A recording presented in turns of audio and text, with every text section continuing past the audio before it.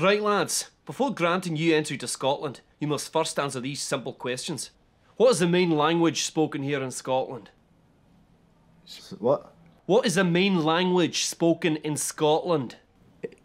English. English. English. Questions are going to get more difficult, boys. English. What was chosen as the national flower of Scotland? Oh, a weed. Aye. Who has done more for Scottish independence in the last 5 years than anybody else? Boris Johnson. Aye.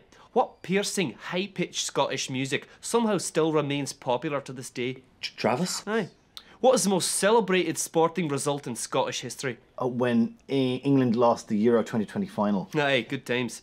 What is apparently safe enough to store in Scotland, but dangerous enough to protect England?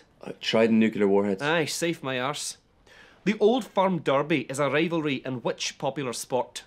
Boxing. Aye. Traditionally in sporting events, if a Scottish person wins, they are known as... British. Aye, and if they lose... Scottish. Go figure.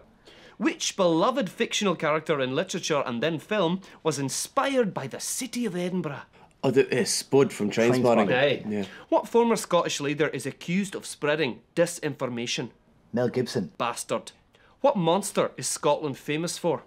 Frankie Boyle. Yeah. Legend. Which nation invented whiskey? Not England. I'll accept that. And finally, the Edinburgh Fringe Festival is the biggest what in the world? The biggest arts festival. No, pain in the arse.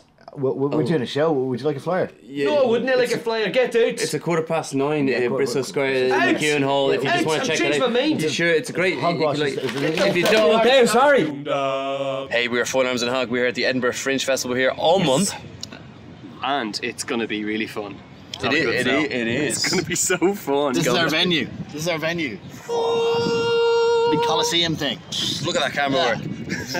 Built by the Romans. Doom